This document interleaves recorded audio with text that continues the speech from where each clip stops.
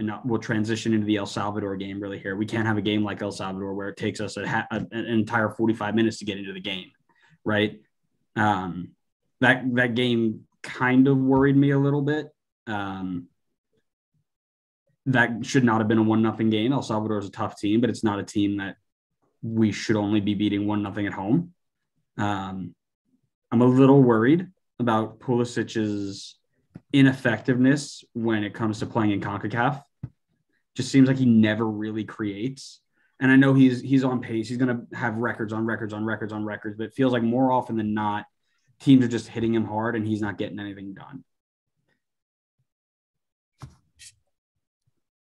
All right, well, I'm trying not to waffle on too much because I know there were like a couple of other points that we wanted to talk about. So yeah, that's why I'm transitioning to the El Salvador game. We're done with Canada. We're moving on. We're going to talk about Honduras after that, and then we'll do our little notes on the roster.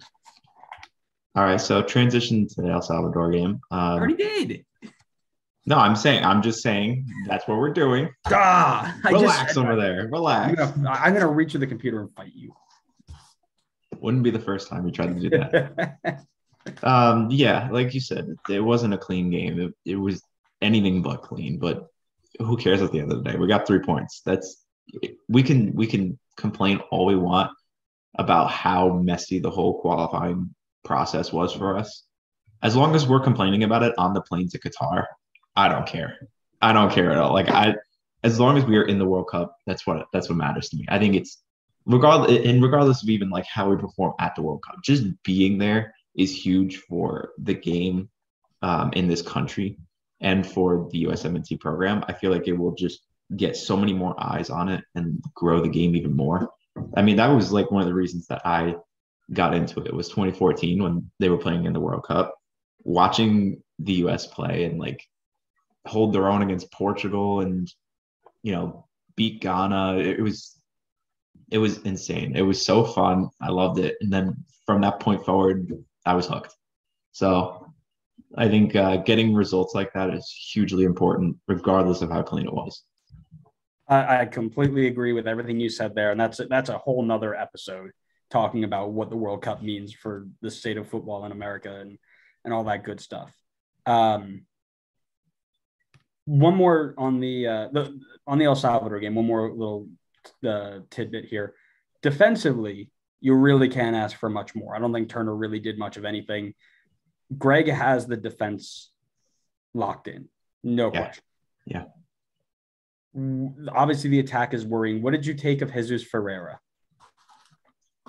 I would say I don't know if I necessarily see him as like a lone striker. I think he would be better in a situation like he had with Dallas, where he can play with a striker like Pepe, or so I guess maybe in this case, maybe someone like DK up top, or maybe Josh Sargent. I don't know about Josh Sargent, but I think he would be I think he's more creative than he is like just an out and out finisher.